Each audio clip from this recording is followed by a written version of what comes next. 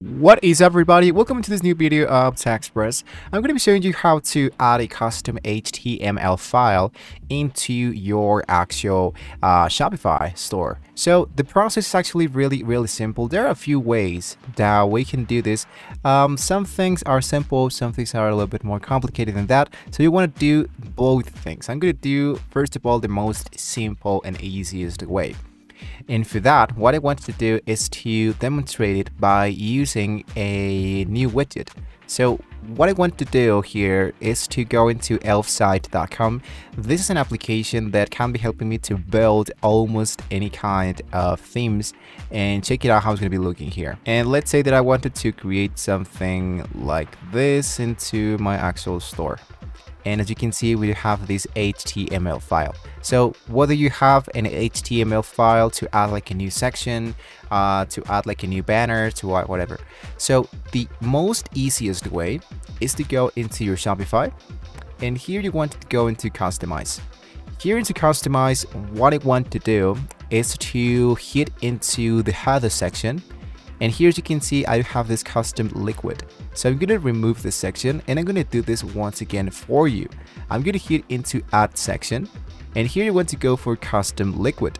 So if you click into custom liquid, it's going to be asking you to paste the snippet or the liquid code to create advanced customizations. So I click this option, I paste it, and then I hit now into save. And voila, my HTML file, my code, my theme, my widget actually was being saved into my actual store. So I hit into view and just make sure that it's actually working. So the other way that we can do this is to go into the actual edit of the code. So here I wanted to go, instead of going into customize, let's go for the three dots and go for edit the code. So here to edit the code, what I wanted to look out, if I wanted to do something inside my theme, look out for theme liquid. So here, what I want to do is to paste the code that I'm actually most interested in. So here into ChatGPT, let's say that create an HTML file. This is just an example of a new HTML, so I can paste it directly into the edition code. And here I'm going to go back into my store. I'm going to hit into the theme liquid as we just were here before. And here what I wanted to look out is to actually look out for the liquid or the actual style.